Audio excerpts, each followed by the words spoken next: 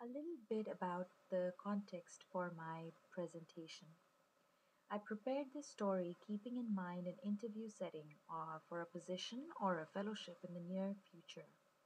The audience would be an individual or a group of people on the interview panel of a nonprofit organization. One scenario could be when the interviewer asks me, "Tell us about a significant moment in your life that made you reflect about your beliefs and value system."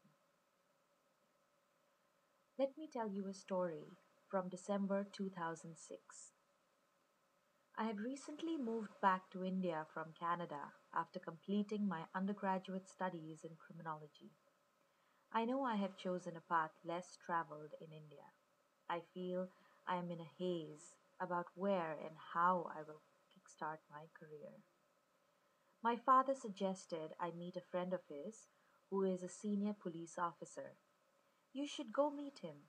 He might be able to guide you and tell you about the kind of people they recruit in their cybercrime unit."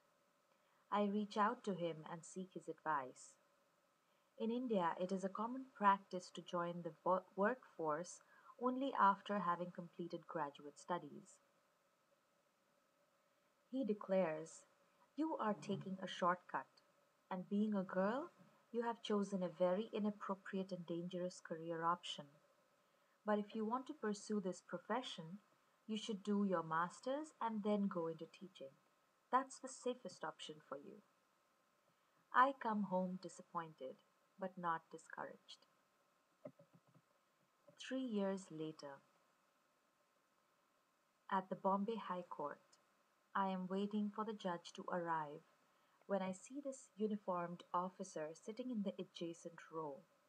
He looks very familiar, but I am unable to recognize him. It is a hearing for a public interest litigation I have filed against the prison department. The jails of the state are extremely dilapidated, and prisoners are kept in inhuman conditions. The judge orders the state's prison chief, the same guy who I thought I knew, to look into the study I have presented, do a formal investigation, and present a report to the court of how they will ensure that the basic standards are met across these prisons. I have an aha moment. The wheel has come full circle. It is the same person who had advised, "This field is inappropriate for a girl." I greet him and tell him I am looking forward to this opportunity of working with you.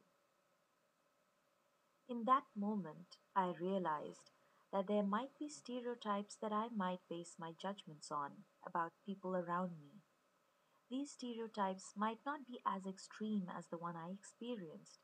However, one has to strive and understand and reflect to consciously avoid acting on these generalizations. We all exhibit biases to some degree. In some people, it must be more pronounced than others. While it is easy to identify the biases of others, it takes more effort to identify the ones that we possess.